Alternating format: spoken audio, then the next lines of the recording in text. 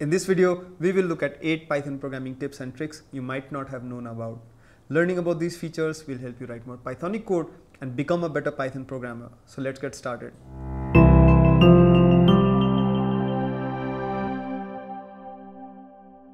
The number one trick is unpacking. Unpacking is an operation that can be used to assign the values of an iterable to a number of variables with a single assignment statement. Let me show you what I mean. I'll go to my code editor and I'll say a, b, c equals 1, 2, 3. Now let me print a, print b and print c, and when I press run, then you can see that 1 was assigned to a, 2 was assigned to b and 3 was assigned to c. Python assignment statements are evaluated from right to left.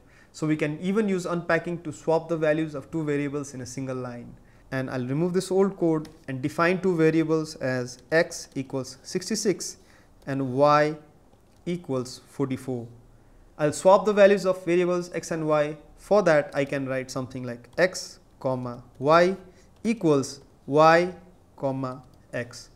And now print x equals and x. Similarly, print y equals and y, and when I press run, you can see that x's value is now 44 and y's value is now 66, where the variables have been swapped. The second tip is negative indexing. Python programming supports negative index values for iterables like lists, strings and tuples. Using a negative index gives us items from the last.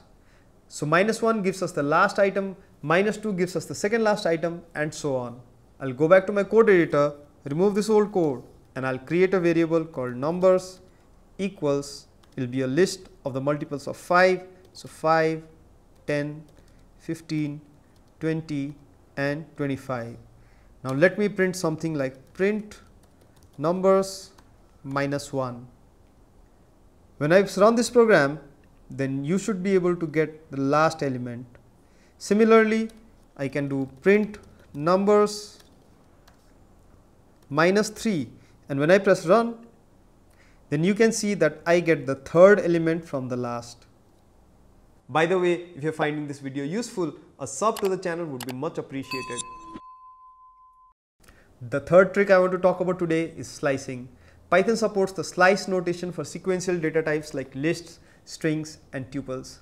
Slicing allows us to create a new sequence from an existing sequence. Let me give you an example. I'll go to my code editor and suppose we have a list like this. So let me remove this code.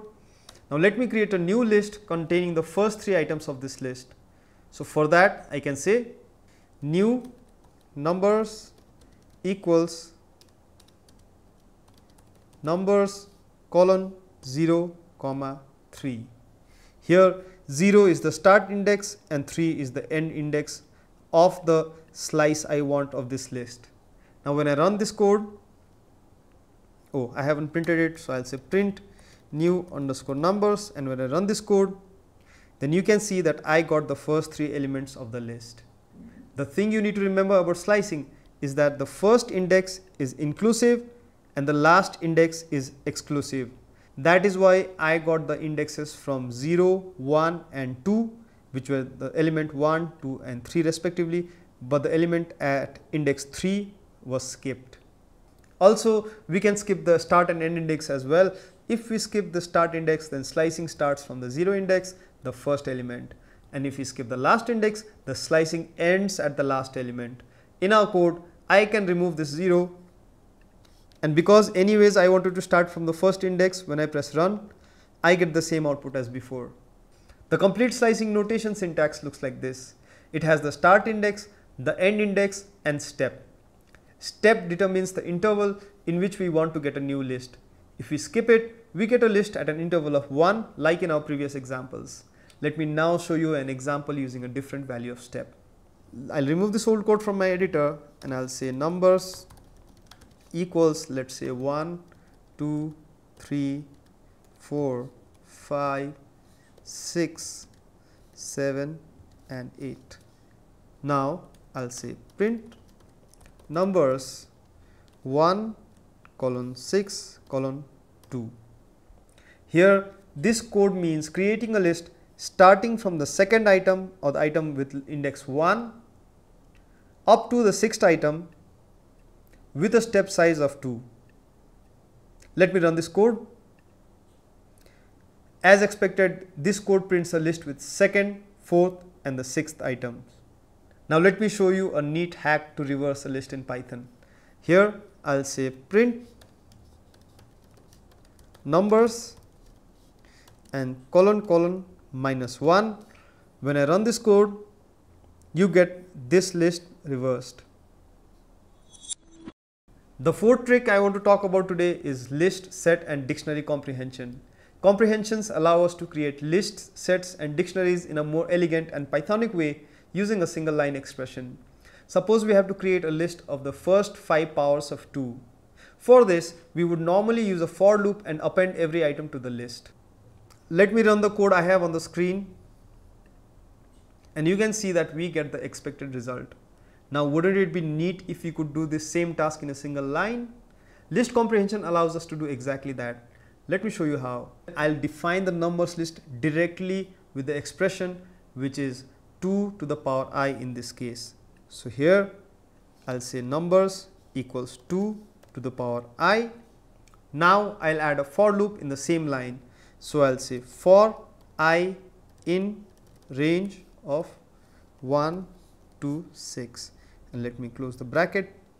Now let me print numbers and when I press run, I get the same output. This code is much more simpler and elegant than before and it almost feels like you're reading English. Let me read this code out and you can decide for yourself why it works.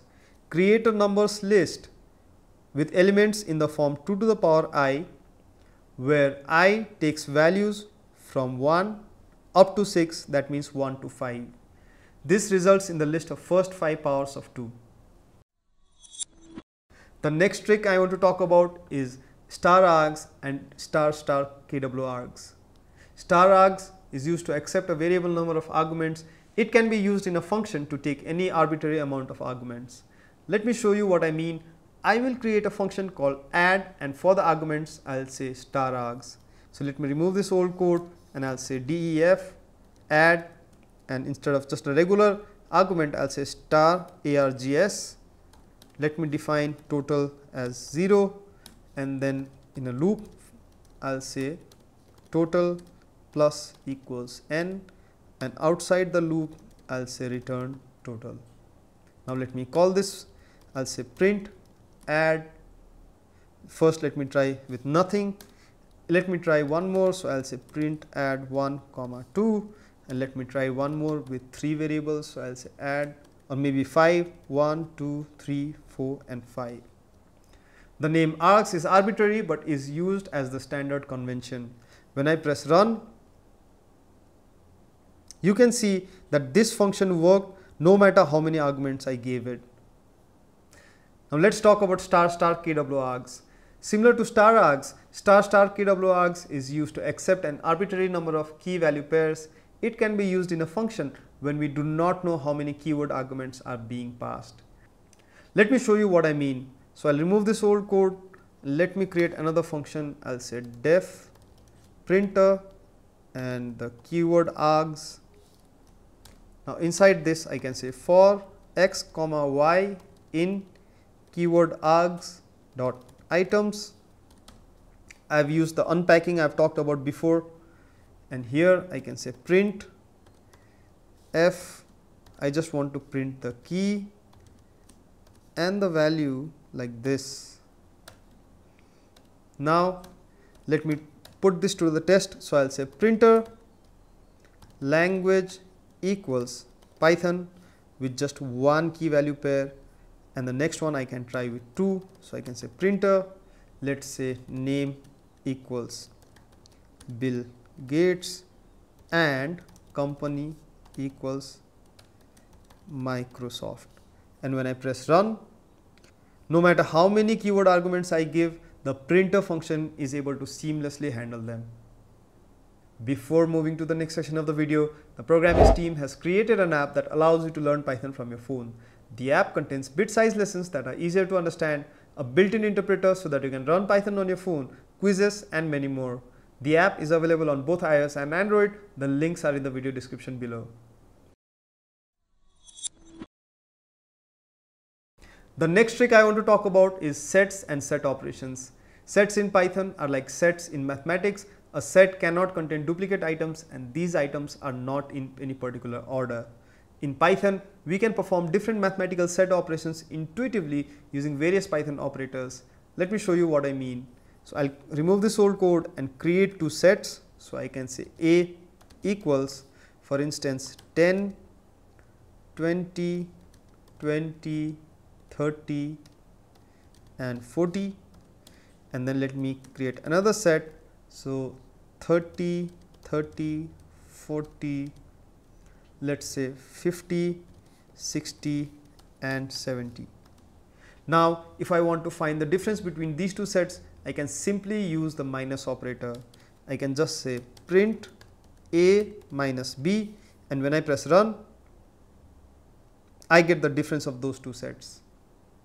And if I want to find the union of these two sets, I can simply use the OR operator. So here let me try print A pipe B. Pipe here is the OR operator, and when I press run, then I get the union of these two sets. Similarly, if I wanted the intersection, I can say print A and B. The AND is the intersection operator, and when I press run, then I get the intersection of these two sets. The seventh tip that I want to share with you is the chaining of comparison operators. Suppose we have to check if the age of a person is greater than 18 but less than 60. For this, we would normally check each condition and use the logical operator AND. Let me show you what I mean. So I'll remove this old code and I'll say age equals, let me convert to integer and say enter age. Now I'll say if age greater than 18 and age less than 60, I want to accept the person. Else, let me say print rejected. I save the file. Now when I run this code and enter age as 30, then I get accepted. Let me make this accepted. I'll run this again. I'll say 30 and I get accepted as expected. However, in Python there is a better way of writing this condition using the operator chaining. Let me show you what I mean, and I'll change this to say 18 less than age less than 60.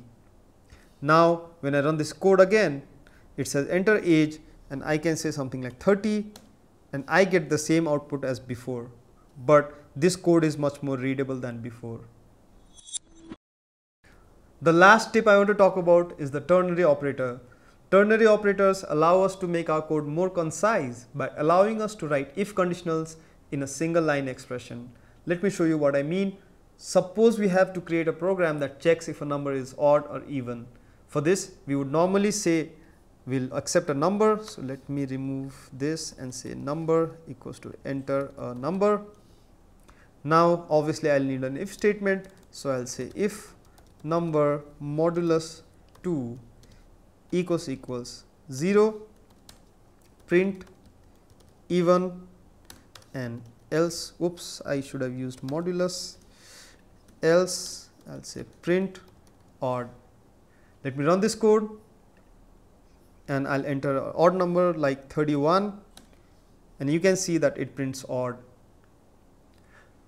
Using a ternary operator, we can shorten this program even more. Here I'll say result equals even if number modulus 2 equals 0, else odd. Now I'll print the result. I'll say print parity is result. Now when I run this program, it asks me to enter a number. Let me enter 31 again, and this time I get parity is odd. And you can see that this program also works like before but is much more concise. That's it for this video. If you want to revise these concepts, you can find all these programs in our GitHub repository. I'll also put this link in the video description, and if you like this video, hit that like button and subscribe to the channel, and I'll see you in the next one. Happy programming!